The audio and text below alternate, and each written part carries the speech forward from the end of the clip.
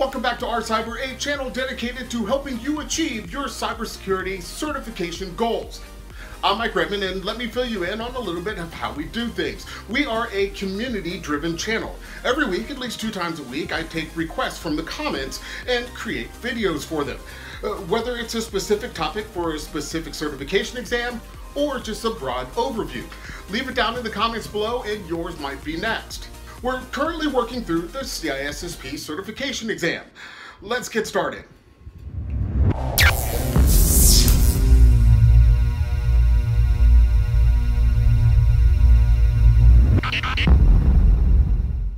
When it comes to ethics, remember, it is a very broad topic. However, it is a topic that the CISSP exam takes very seriously. As a matter of fact, the 4 ethics canons of the ISC² is testable material. So spend some time to memorize those canons. Protect society, the Commonwealth, and the infrastructure.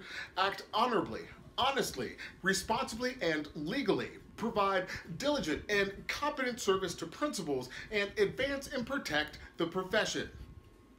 Next, let's spend a little time talking about BCPs, BIAs, and DRPs. The keys to remember here is that a BCP, a business continuity plan, is a proactive plan. It's how you're going to keep the business making money in times of crisis or disaster. The DRP, on the other hand, the disaster recovery plan, is a reactive plan. It is how you are going to react to any given crisis to keep the business afloat. And it's crucial to understand that to adequately perform this risk function, you must have a BIA, or a business impact analysis. It is the singular document that ensures that the business functions are properly appreciated and accounted for. Next, let's take a look at a few ways to defeat fraud and collusion, starting with fraud. The key mitigation used to defeat fraud is job separation, or separation of duties. To defeat collusion, we use job rotation and mandatory vacations. You must understand the core definitions of risk, like threat, vulnerability, likelihood, impact, countermeasures, and residual risk. Quite simply, the threat is the thing. The vulnerability is just simply something negative that is taking advantage of the thing. The likelihood, well, it's what are the chances of that vulnerability being realized? The impact is the damage that would be done if the vulnerability is realized, and countermeasures are what we put in place to prevent the damage of any given vulnerability. What's left is what we identify as residual risk. Once the residual risk is identified, the boss has a few decisions to make, 4 to be exact: avoidance, transference, acceptance, or mitigation. Risk avoidance is simply doing something else other than the task that created the risk. Risk transference, you're going to call Geico. Risk acceptance, simply, there's nothing I can do about it. This is how we make money. This is our business. There's nothing further that can be done to reduce the risk. And risk mitigation, the sum total of the controls and countermeasures that we put in place to reduce the overall risk to the organization.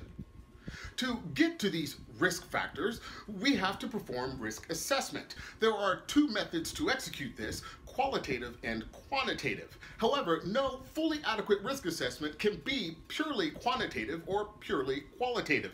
You must have elements of both. A qualitative assessment is simply a feeling. How do I feel about this thing?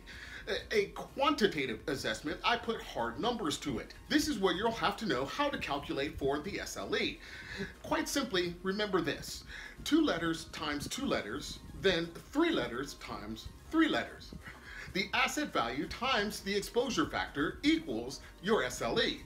Then your SLE times your ARO, or annual rate of occurrence, equals your annual loss expectancy. Next, be sure to keep separate the difference between control types and control categories. Control types are physical, administrative, or managerial, and technical or logical, whereas control categories are directive, preventative, detective, or corrective, as well as deterrent and recovery. Directive, preventative, and deterrent are proactive control categories, whereas detective, corrective, and recovery are passive in nature. They take into account only after an incident has been realized. Some other critical metrics that you should be familiar with to execute the CISSP exam are the TCO, or the total cost of ownership, and the ROI, the return on investment. So simply, the TCO is taking into account both the direct and indirect cost of the purchase of any asset. Differing from the return on investment, what is the benefit, the total benefit the organization realizes from the purchase of that asset? Next, be sure to understand the 5-step penetration test methodology, starting with reconnaissance, then moving into enumeration and vulnerability analysis, 4th, the exploit or execution itself, and then 5th, documentation or the after-action report. Remember, before doing any penetration tests, you must get signed authorization from the business owner. Next, social engineering. One of the only vulnerabilities that has no technical mitigation. I can't put a computer or a box in place to eliminate people from being people. Simply put, social engineering is the art of manipulating people with the ultimate goal of penetration into the organization, either physically or logically. Some of the types of social engineering you should be familiar with: phishing, spear phishing, whaling, pretexting, baiting, and tailgating. And lastly, some other key terms that you should be familiar with within this domain: due care and due diligence. Be sure to understand who is performing what. Due diligence is performed by, for instance, the security manager or the security team performing the scans and performing the risk assessments and the vulnerability assessments. Then the presentation of that report goes to the C-level executive, who will then exercise due care. Next, we have SLAs, simply a document that provides some level of assurance for a service that your organization needs, like water or electricity or internet service. In return for some consideration, they will provide X level of service. Usually that consideration is you paying your bill. And then the service they provide is either 100 megs or 10 gigs or constant power. That's what you exercise an SLA for.